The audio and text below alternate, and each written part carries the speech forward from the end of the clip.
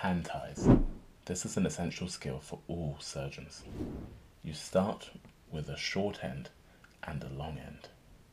You pick up the short end between thumb and index, turn your hand over.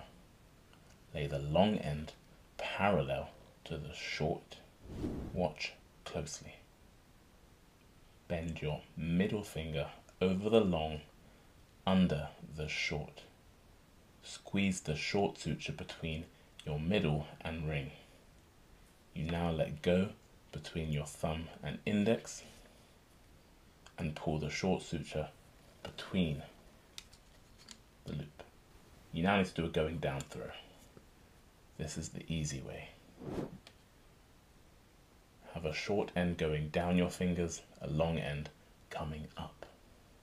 Bend your middle finger over the long, under the short. Squeeze it between your index and middle. Let go between your thumb and ring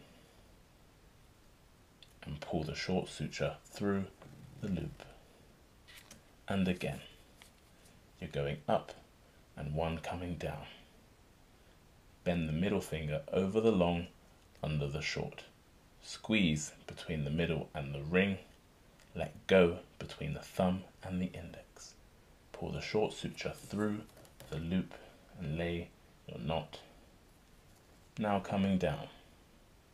Short suture is between your thumb and ring and running over the index and middle. You have a suture coming up. Bend the middle over the long, under the short, and squeeze. Let go and pull. Let's do a few more.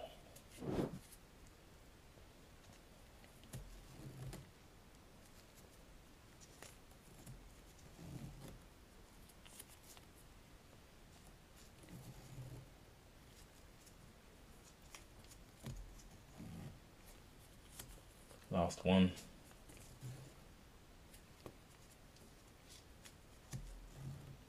Let's have a look at our knots. You want to see figures of 8, no gaps between the loops, and the knot is flush on the structure you're trying to tie off. For a monofilament suture, you need between 4 and 6 knots. For a braided suture, you need 4 knots.